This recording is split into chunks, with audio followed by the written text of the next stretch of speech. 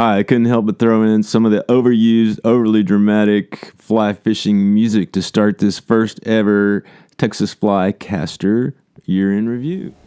Hi, and welcome to the fall wind down of the fly fishing in North Texas. Of course, when I say wind down, I'm talking about fly fishing for carp on Lake Ray Roberts, something I guide for. And I thought this would be a good year to do a greatest hits, although I'm not a very big fan of greatest hits. When it comes to music, we'll call it a compilation. That sounds better.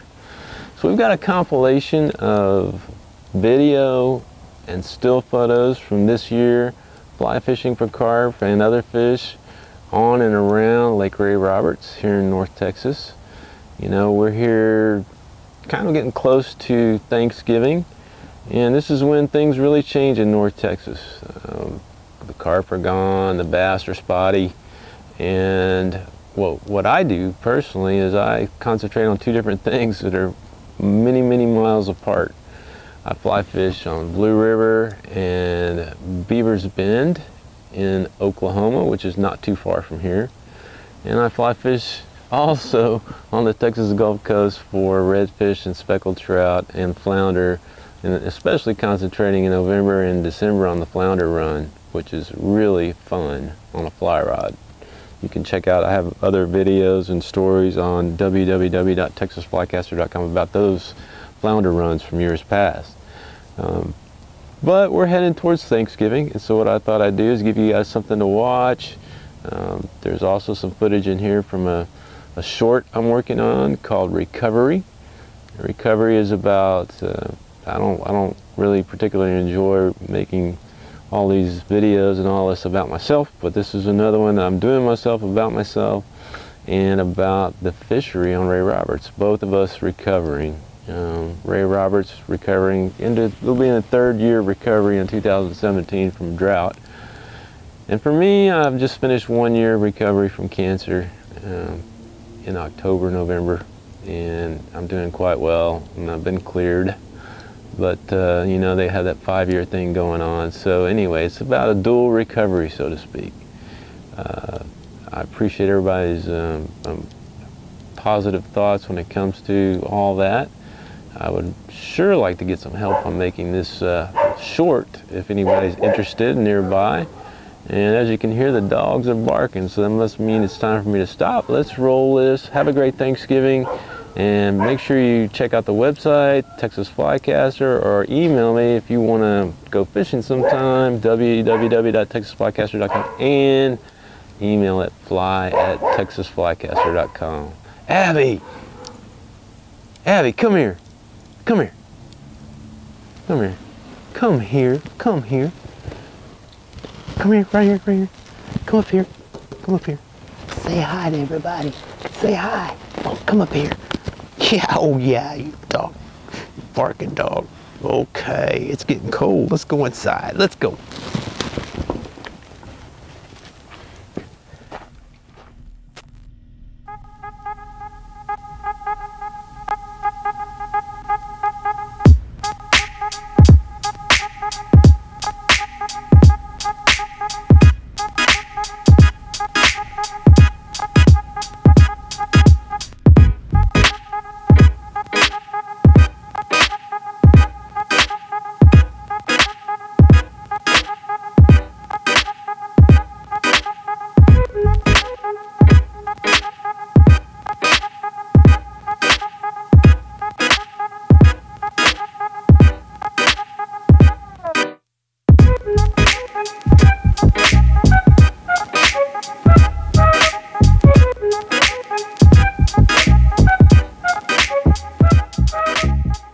Tomorrow is the PET scan, and that's the last test before I get the all clear.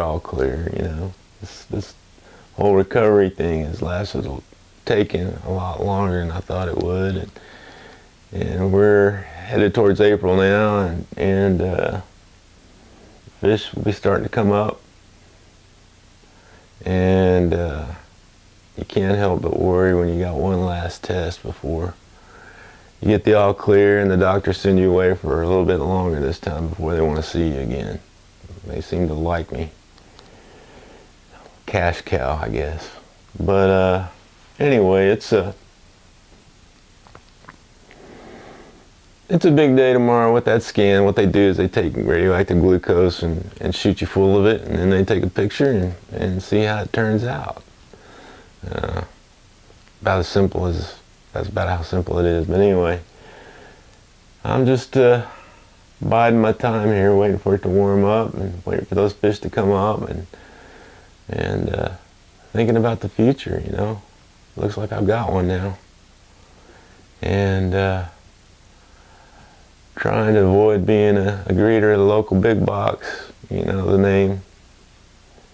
And tried a lot of things to make a living, you know, while I'm trying to make a living fly fishing. Once heard Stu Apps say that the first advice he gives a guy going to South Florida to be a fishing guide is don't quit your day job. And I didn't quit my day job, but my day job quit me, just like so many of you guys, you know. Times are just not what they appear to be. And so I'm trying to figure out how to make a living while fly fishing, and fly fishing while making a living. Just want to get some, you know, some trips on the books this spring and summer, and have that skiff pay for itself and show people how good this fishery really is. It really is going to be a great year if all things remain the same and my health gets better. I can get on the pole and we can go check it out. But I don't know, man. That last test is a doozy. As far as how thorough it is, they find lots of other things, always. And I guess that's what it means to be getting older, you know. I don't feel like a greeter at a local grocery store, but I might look like one now. Got a long way to go to recover for myself. Let's just hope that fishery gets ahead of me and the flats light up here pretty soon. I'm tired of waiting on it. Real tired. And then punch it, that where it's your tailing loops and everything else. I wouldn't do that at all. I don't need any double hauls or anything. This is only a 5-weight rod. And because I have let the rod move back and start faster. Is that clear so far? Okay. If you don't bend the wrists, and notice that my elbow doesn't lock here, I'm moving this elbow back and forth. This rod is making the cast. So we want to go whatever direction you want to cast. The elbow and the hand travel away from that, and it can be vertical the same way. The only thing is, vertically you can't go any further. But if you put the hand from here to here, you can go back as far as you want. I'm saying, what the hell is this? Yeah, you're making fun of my casting really bad. I never do that. No.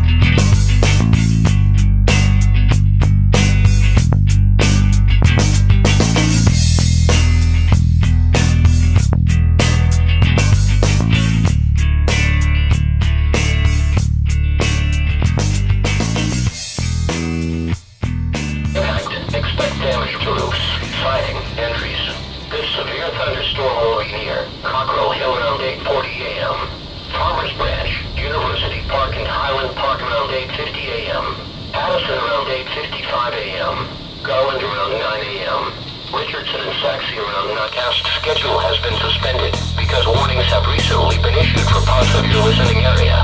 These warnings and statements will play next.